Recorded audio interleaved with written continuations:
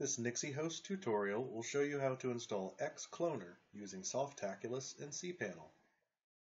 We'll begin by logging into cPanel.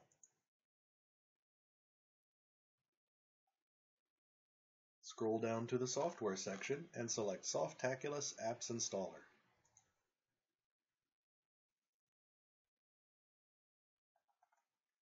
Click the Others heading on the left-hand side of the page. You'll find Xcloner in the list below.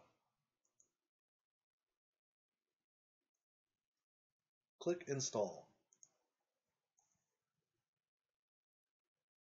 If you have an SSL certificate, you can change the protocol to HTTPS. Otherwise, leave this default. Select the domain you wish to install to from the drop-down menu.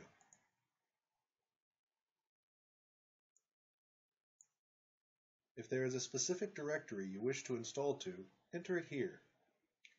If you leave this field blank, it will be installed directly to the domain you have chosen.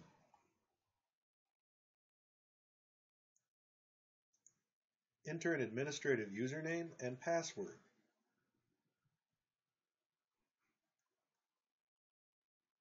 Select the language your site will be used in.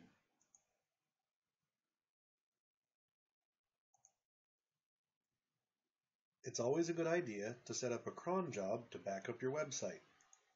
You can do this under the Advanced Options category. When you're finished with configuration, click Install.